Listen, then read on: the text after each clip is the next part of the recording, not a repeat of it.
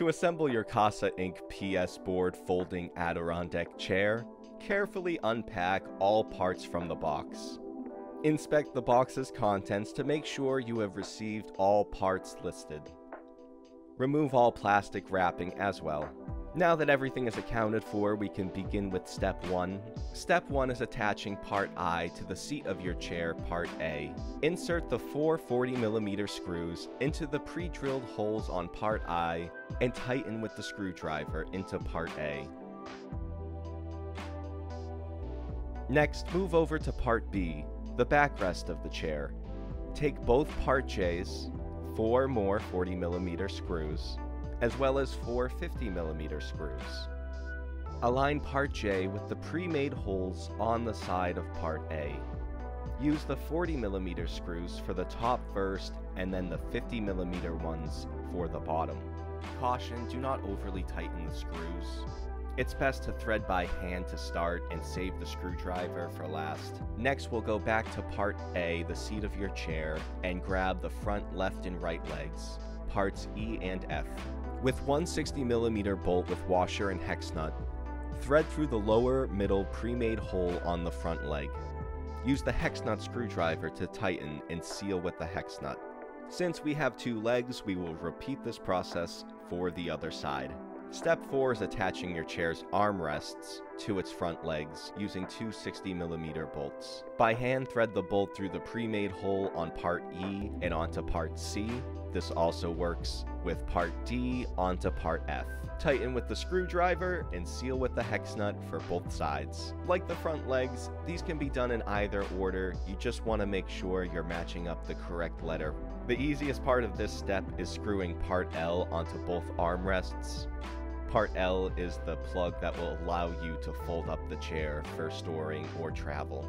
Thread one 18mm screw through the last link of part L's chain, and then screw it into the pre-made hole on part E and F.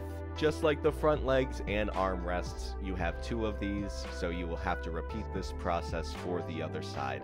For the next step, grab one of the 2 small part Ks and 2 60mm bolts. Thread one of the 60mm bolts through the pre-made hole onto the seat of the chair. When complete, do the same for the other side. You will note that 2 bolts will be dangling from part K in order to attach the backrest later. To prepare for the backrest, align part B, the backrest of the chair, into the divot of part A. Thread the loose 60mm bolt from part K and tighten into the pre-made hole on the bottom of the sides of the backrest. Because we don't want the chair to fall apart, we will seal with the hex nut. We will repeat this process for the other side. And it doesn't matter which you begin with. Using the 80mm bolt, thread from the outside of the armrest and into the side of the backrest of the chair. Tighten with the screwdriver and seal with the hex nut when complete.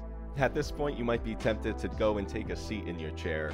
Oh no, if you had an accident like I did, make sure to keep your service card handy. Hopefully you didn't have an accident with your chair like me, but now that I have my replacement parts, let's move on to the next step of attaching your chair's front leg support, part G, by threading 4 40mm screws through the 4 pre-made holes on the front of part G. You will note there is no pilot hole on the other side for this step, but there is a divot on the front legs. The final step is attaching your chair's back leg support bar, part H. Using 2 35mm bolts, thread through the outside of the back legs and into the side of part H. Screw the bolt until it's completely inserted. If you need to move your new chair, you can pull out the tab from part L on both sides of the front legs and fold it away for easy travel.